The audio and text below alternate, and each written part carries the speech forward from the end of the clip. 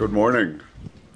This is Pastor Roy Olsen speaking to you on this brisk Romanian morning from the Apa Vie Conference and Camping Center. I'm speaking to you from in front of our woodpile so you see by what we heat Apa Vie, by a wood-burning furnace, hot water system, pumps circulates it through the radiators inside the house. And we've been here for 10 years now, and 10 wonderful, beautiful years. Each year has been different. Each year has been blessed, and we are very grateful. We started with a dream, and the dream is to train Romanian leaders, pastors, to become more effective. More effective in what? Number one, evangelism. Number two, leadership. Number three, worship. Number one, personal evangelism.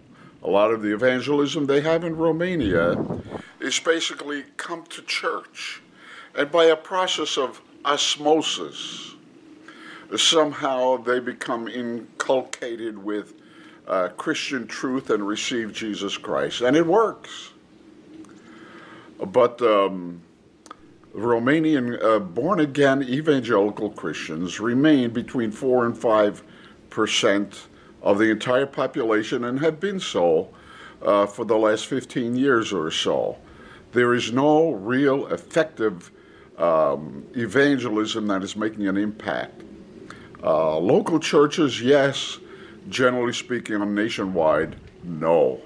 So we're teaching personal evangelism. That is how, outside of the church, in the workplace, in the marketplace of life, in the school, to have somebody inquire as to how they may receive Jesus Christ as their personal Lord or Savior, and have the equipment, the knowledge, the scripture verses whereby they can indicate to a person what it means to receive Jesus Christ, what it means to be a Christian, and then lead him in a prayer of commitment.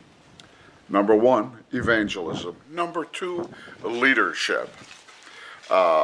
Leadership skills are important. Praying is great, foundational. Preaching skills also very important. But in order to grow the Church of Jesus Christ, leadership skills are absolutely essential. In fact, in terms of growing the church, sometimes it is the first requirement. Not that the others are less important, but in terms of actually growing a church. Let me rephrase that. A man who prays well, preaches well, has a good relationship with our Heavenly Father, is a great godly man, but he may not be a leader. If you have those qualities plus leadership skills, you can affect more people and grow the kingdom of God more effectively. And so we teach leadership skills. There are 5 levels of leadership, generally thought of in terms of you have authority kind of leadership, you have friendship kind of leadership, you have your historical kind of leadership. In other words, you've done some things in the past and people will follow you because of that. And then you have another level of leadership called empowering leadership, where you help others to develop and grow and be all that they can be. And you focus your attention not on you growing, but on them growing. And so leadership skills of that nature, and of course the 5th leadership level is something that you earn by a lifetime of good work. We use examples like Bill Bright and Billy Graham, and some men of that stature. We would call them Christian statesmen.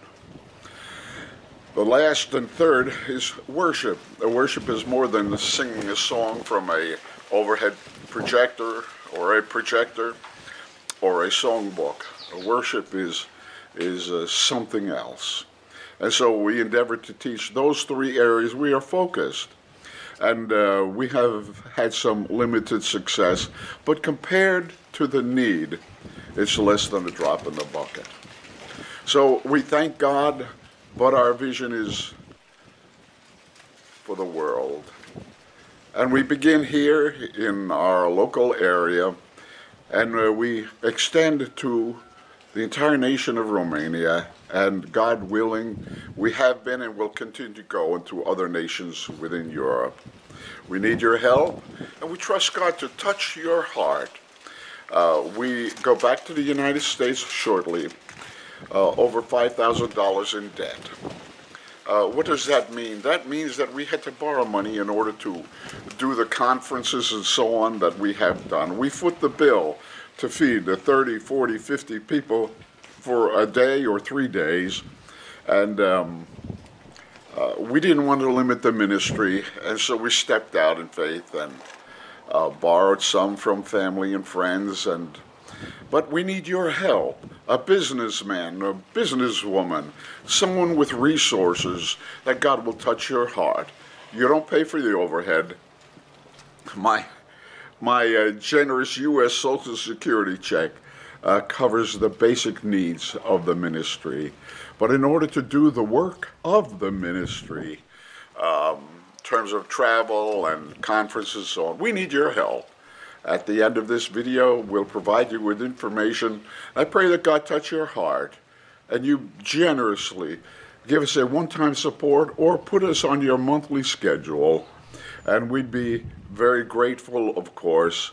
And the reward comes not just from us, but within you, knowing you are doing the will of God and from God himself.